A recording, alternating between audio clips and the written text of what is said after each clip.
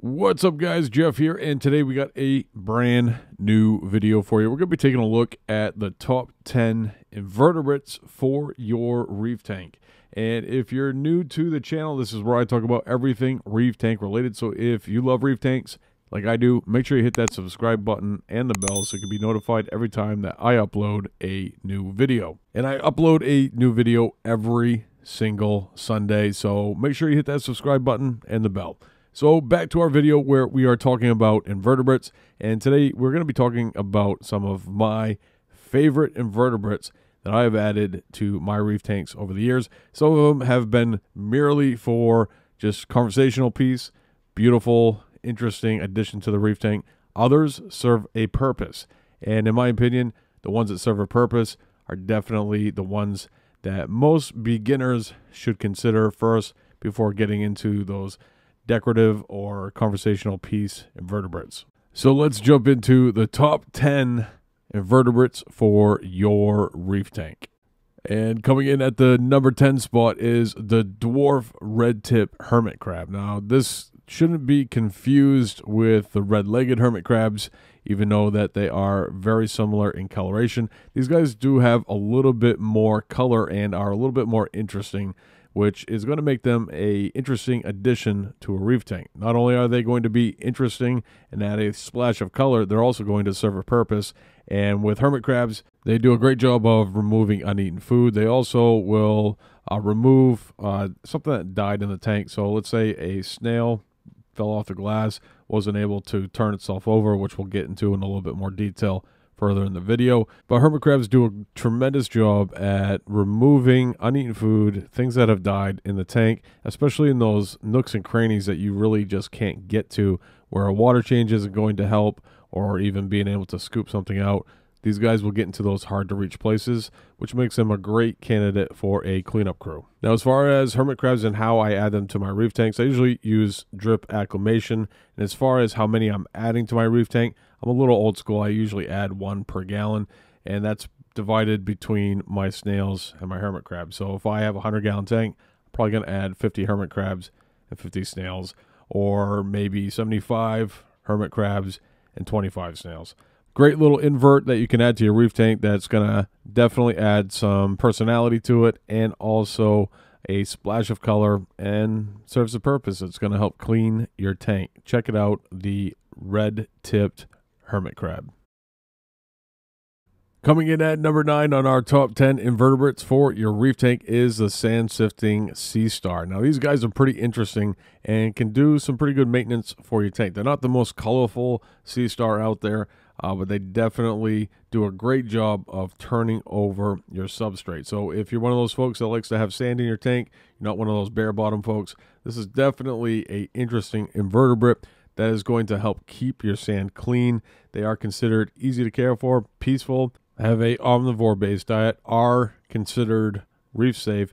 These guys grow upwards of, I would say, about 3 to 4 inches across, and they're going to spend a good amount of their time actually hiding, so you're not going to see them all the time. That's something that you definitely want to make sure that you take into consideration if you're going to add one of these to your reef tank. Now, as far as acclimation, I always recommend drip acclimating your invertebrates, and I'd give it about 3 hours. That's usually enough time to properly introduce your invertebrate to the conditions of your water. And then you're going to find a lot more success if you use the drip method. And I'll put a link to that video in the description below if you want to check out the way I go about drip acclimating my fish and invertebrates. Coming in at number 9 on our top 10 invertebrates for your reef tank is the turbo snail. Now, this guy is definitely one that I recommend. And the reason that I recommend the Astrea snail is due to the fact that it's one of the few snails that actually can successfully flip itself over if it happens to fall off the glass or the rock work. Been in this hobby for a long time, and I've had a lot of different snails. And there is nothing more frustrating than buying a bunch of snails and then adding them to your tank, then come back a day later and find 4 or 5 of them upside down, or your hermit crabs have already had their way with them because this snail just basically died when you put it in the tank. So this snail has the ability to flip itself over, which is a huge thing, because if a snail's just laying on its back, it's going to be a very quick and easy meal for hermit crabs, and that's definitely an important characteristic for a snail, and this one is probably one of the best. Coming in at number 7 on our top 10 invertebrates for your reef tank is the skunk shrimp. Now this guy, I have a hard time picturing a reef tank without one of these types of shrimp. Now as far as care level goes, they're considered easy to care for, peaceful. They are carnivores, but I also have seen them eat phytoplankton as well. They are considered reef safe, can grow upwards of 3 inches or so. And as far as tank size go, you can really keep these guys in a 5-gallon or larger aquarium. They can get really, really big, which is really interesting when you see a large skunk shrimp. They also serve a pretty awesome purpose as well. They can help clean your fish, and they'll set up little cleaning stations in the reef tank, and actually you'll see your fish swim up to the shrimp. The shrimp will jump onto the fish and just kind of like nip at them a little bit and help remove any parasites or any type of irritation that may be bothering the fish. And just a beautiful addition to a reef tank. Definitely worth the money, even though that $39, in my opinion, is a little bit high for a skunk shrimp. I typically would be able to find one for about $20 to $25. I think that's a pretty fair price for these. Definitely awesome. Check them out, the skunk cleaner shrimp. Coming in at number 6 on our top 10 invertebrates for your reef tank is the serpent sea star. Now, as far as sea stars go, these guys are probably my favorite. They are definitely one of the most functional sea stars out there as well. Even though that most sea stars will, eat uneaten fish food, or even if something has died in the tank, and get into those weird little nooks and crannies, much like you would expect a hermit crab to. But there's just something about a serpent starfish that I think is an amazing addition to a reef tank. They do a tremendous job of keeping the tank clean. They'll eat detritus. They're just an essential part of a cleanup crew. If you don't have one of these guys in your reef tank, I strongly recommend that you get one. Coming in at number 5 on our top 10 invertebrates for your reef tank is the pom-pom crab. Now, this guy is pretty interesting. Definitely something that is not the normal crab that you would see in a reef tank. They are considered easy to care for, peaceful temperament, omnivore-based diet. They are reef safe with caution. That really has a lot to do with its hands. Now, when you look at its hands, it may look like some pretty crazy claws going on there, but that's not actually what is happening. It has 2 anemones on its hands, so you got a little bit of symbiosis going on there, and essentially the crab uses these anemones for one, defense, and also it will use these anemones to mop up food, detritus, and then eat the food off from the anemones. Very, very interesting. They are a great addition to a reef tank, but they're definitely one that you want to use a little bit of caution with, because they could potentially sting corals and other invertebrates with the anemones that he has on his hands.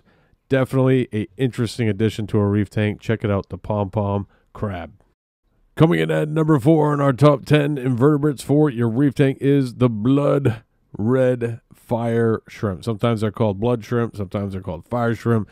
Either way you cut it, these are probably some of the most beautiful shrimp in the reef tank hobby. They are considered easy to care for, have a peaceful temperament, carnivore-based diet, are considered reef safe, and grow upwards of 3 inches. They are probably one of the more stocky shrimp species that you can add to your reef tank, and definitely a beautiful addition. Check it out, the blood red fire shrimp. Coming in at number 3 on our top 10 is the rose bubble tip anemone. These guys are, in fact, an invert. Go figure. They are moderate care level, semi-aggressive. They are reef safe with caution because they are known to sting their neighbors, especially if they decide to kind of move from their current location. They have the ability to do that, and certain precautions need to be taken if you want to keep anemones in your tank. You want to make sure that there's no little things that they can slip into or get chopped up by a pump. I did recently put together an entire top 10 that was dedicated to anemones. So if you want to check that out, there's going to be a link in the description below. We'll also have a little thing pop up right about here. But definitely a beautiful addition, and in a lot of cases actually will make a reef tank a little bit more reefy, check it out, the Rose Bubble Tip Anemone. Coming in at number 2 on our top 10 invertebrates for your reef tank is the electric flame scallop. Now, the electric flame scallop has a beautiful bright red mantle and red tentacles, which is just really beautiful. Not only that, it has the ability to create what looks like electricity that shoots across the mantle, and it almost looks like lightning bolts, which can be seen with the lights dimmed or off, and that is just absolutely astonishing. They are considered expert only, and that has a lot to do with their care requirements. They are peaceful, they are filter feeders, and are reef safe. Check it out, the electric flame scallop. And coming in at the number 1 spot on our top 10 invertebrates for your reef tank is the Maxima clam. Now, these guys are aquacultured, and I'm going to tell you right now, I've actually bought one of these guys from Live Aquaria, and it is one of the most beautiful and resilient clams I have ever owned. They are moderate care level. The colorations, you basically get what you get with them. They are filter feeders, so they're going to do a little bit of maintenance as far as removing particles from your water, and it's not a bad idea to feed these guys phytoplankton as well. They are considered reef safe and require high lighting and medium flow. Alright guys, that's going to do it for this video. If you want to learn more about the cleanup crew that you need for your reef tank, check this video out. I'll see you over there.